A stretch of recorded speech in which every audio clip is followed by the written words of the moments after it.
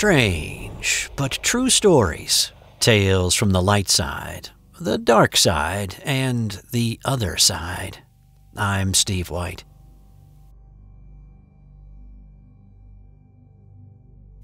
So we did a little poll recently, and apparently you guys love Sasquatch stories.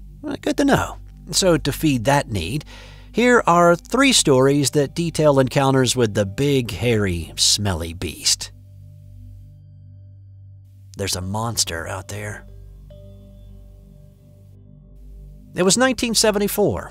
I was 20 at the time, and I was traveling from California to Canada together with 2 friends and 3 dogs in a van. Our goal was to find work in Canada and then eventually move further north and live off the grid. Of course, living off the grid then is a little bit different than living off the grid now. Heck, we only had 4 channels to watch on television at home. Anyway, we stopped one afternoon at a KOA camp in Idaho. Our campsite was about 50 feet from the tree line. There was a small stream just to the south of us. We pitched our tent and set up the rest of camp. The 2 other guys took the dogs and walked to the nearest town for some food. A few minutes after they left, I walked over to the stream to wash up. I had some road grime and I just wanted to get clean in a mountain stream. I knelt down and I felt the icy water. There were some broken shells on the ground around me, perhaps from fishing bait. I was contemplating the temperature of the water before taking a dip when I noticed small pebbles hitting the ground next to me. Now, although our campsite was the only one occupied at the camp, my thought was that there must be some kids nearby having a good time. I ignored it. I didn't want to give the kids the satisfaction that they were bothering me. The pebbles continued to fly and ploop in the water or land near me on the shoreline. And then I noticed a really strong, musky smell. And I got the feeling like someone or something was watching me. I also noticed that the flying pebbles were getting larger. And then one hit me hard on the back. Well, that was enough of that. These kids would have to be confronted, it seemed. So, giving up the idea of a bath, I stood up slowly and turned toward the tree line. I couldn't see anybody, but I still smelled that awful garbage-like smell. So much for the clean, fresh Idaho mountain air. Were we near a trash dump? I walked toward the tree line and saw a small path leading to my right, pine trees on both sides, and a steep mountain directly in front of me. I glanced to my left and froze. Standing no more than 3 feet from me was a tall Sasquatch. My eyes traveled up to look directly at its face. It must have been 8, 9 feet tall. It looked directly at me. I was able to stifle a scream and instead just let out a little gasp very slowly.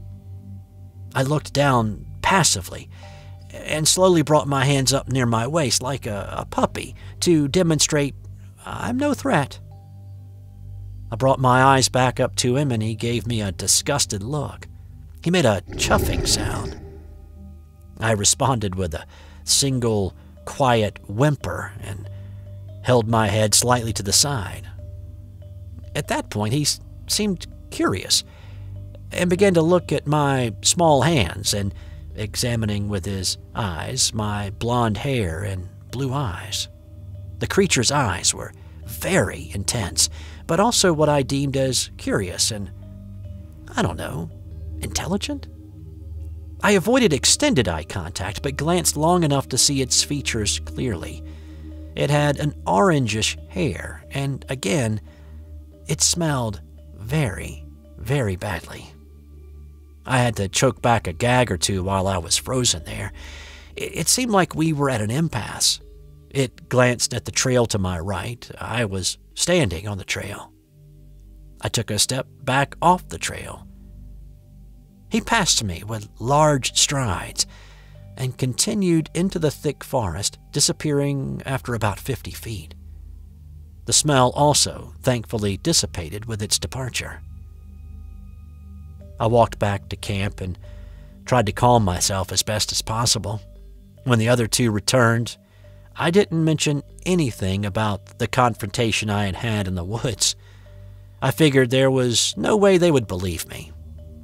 That night, I was able to drift off to sleep only because I was completely wiped out.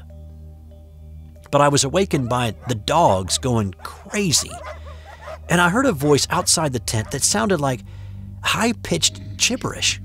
It wasn't from the dogs, it was from something else. One of the guys went outside the tent and started yelling and saying, "Get out of here!" After a few minutes, he came back inside and he was upset. He said, "Don't go out there. There's a monster out there." The next morning, all of our food that was on the camp table was gone. But I felt fortunate that the creature did not hurt me or the other two guys or the dogs. And I felt fortunate that when I came face to face with it, it left me alone. To be honest, I was happy to share our food with it, but I never went back in the forest again. This has been another Strange But True Stories.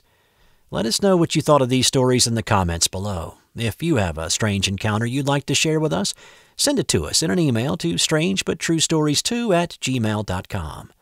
We're on Patreon now. If you'd like to support what we do, click the link below. Those at $3 per month and higher are eligible for additional material. Thanks to all of our new Patreon folks, such as Jessica, Kelly, the Sunny Iced Queen, Dave, Isaac, and Liliana. And thanks for listening to these stories, and we appreciate the support. I'm Steve White. Until next time.